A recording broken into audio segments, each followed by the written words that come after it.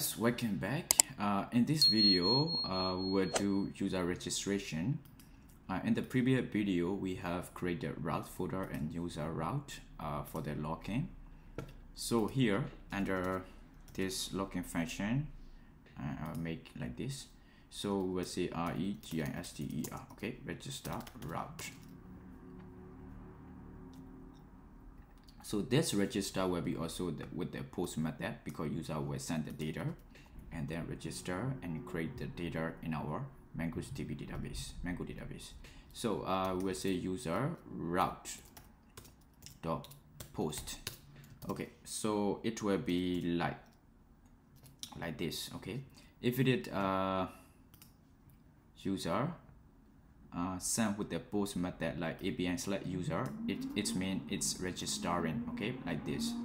And then we will use ascent handler to handle the error as well. So inside this we will have another called req and rex with the arrow function key. So this function will be ascent, as y and c, and under the curly bracket I will receive three data like name, email, and passwords to be registered. And then the data will be bring from the requested body. Okay, this request. So we have our data. So we will check, okay, if it user is exists or not before we make registration. If it already exists, we doesn't allow this user to create like duplicated data entry. We will redirect that user to be logged in. Okay, so we will check. It's very simple. So we make a variable called exists user, and then we find this user with the find one with the email like login. Okay, like login function that we find before. So if we found this exists user, if condition, okay, if exists user, we will do we will send stated code. Okay, we will send stated code 400 and error user already exists message. So I will format. So as, okay, as we will do registration, ELSE, as we will do the registration process. So for the user, like we will say const user equal await. We will say await method, await in order to create the data in our MongoDB. So after that, user dot create, we can say this, we can call this method, okay, and we will send the object data in order to create like name, and then email, we have email also, and then we have passwords also. Okay, awesome. So these three data will be sent in and create in the user model like this. Very simple. Okay, so if this user, okay, this user is already if this user is created, after this user is created, we will have another condition called if user is created. We will return, okay, we will return the created user data. As if we have got some error, and when creating that user, we will send the error message. Okay, so we will send res dot stated will be 400, and then we will say throw throw new error. So this will be like invalid user data, something like this. Okay, if it is sending like email not real email or not real name or something like it doesn't appropriate data, so we will send back invalid user data. If, okay, the user is already created, we will send like we did in login. So stated code will be 201 and JSON data. So user ID, name, email, admin, created at. So we will not send password for sure.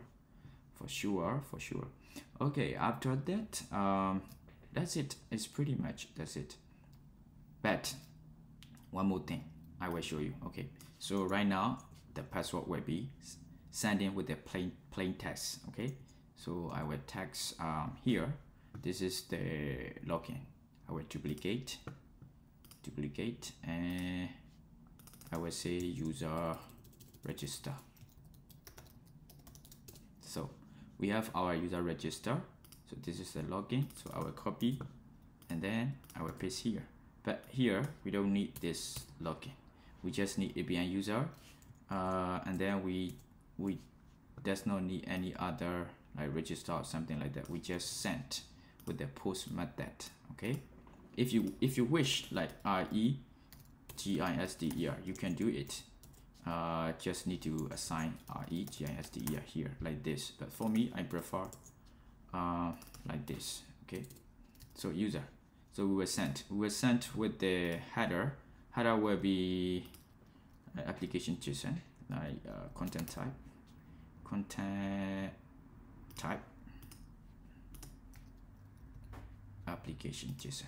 So in our body with the raw, we can send what we send any name will be like user 1. Okay, and then email will be user1@gmail.com, and then we will send password 3 data PSSWRD. Okay, password will be like 1 2 3 4 5 6. So if I send right now this data like password 1 2 3 4 5 6, this will be like plain text. Let me try. Okay, so we have created the user ID. It's generated already in our database. User1 admin false because it's default as a false, and then created at. So let me go and check our MongoDB. So I will close it. I don't need this. And let's say user, we have created here, as you see, user1 at Gmail. But password, as you see, is the plain text. So here is generated password, but here is plain text. So we will bcrypt and we'll store this data in our database. So how can we do? It's very simple. We need to go to our user model here, and we'll do another function for this one. Okay, but for this one, we don't need to create like this. Okay, we just need to go user model, and we can do like registder register password hash and store. Okay, so it's very simple. User schema dot pre. This pre method has been provided by the Mango user schema. As you see, this is Mango. We are using the Mango schema. So this pre method is supported. Like you can read more about information about the pre method. Okay, so this a kinds of Mango pre method. Okay, so in that pre method, if we say save. Okay, if we use the save, this pre method save, so we can do anything we want inside this save function. Okay, so I will say async essence, and we will create another function. So it will be like next. We don't need to bring any other parameter here. So I need to import like comma, and inside this function where we need to validate. Okay, if $sign this dot is modified modified. Okay, this modified this modified like the password PSSWRD password. Okay, this password. Okay, so it's modified. We'll check. We'll say next. We'll use this next. Okay, I mean this not operator is like mean that this is modifying that may not modifying that the password. So we will do the next. Okay, so which means if it is plain text, it's not plain text, we don't do any other thing, it will store. But if it is not, like we need to encrypt our password here, like const salt and then await bcryptjs dot generate salt.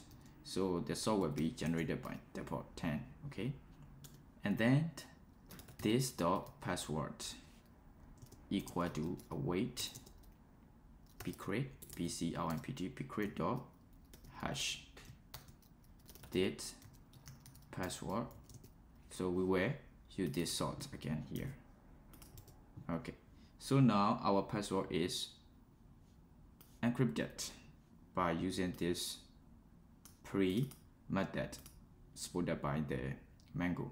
Okay, so we just need to do this. We don't need to do any other thing like this. This is the same thing like before we just created. Okay, I will send user 2 and then user 2 password is the same. Let me see. Okay, user 2 is created. Let me go and check the password is stored. Okay, as you see, password has been stored by encrypted. Here, the first one doesn't encrypted. So we just need to add in our user model this brief function, like to be able to store the password like this. Okay, cool. So we have got our user register, and this video is for right now. This video is for like for registration, and in the next video we will do like fetching the profile data and updating the profile data. After that we will do product routes and order route in the future video. Thank you guys, see you in the next video.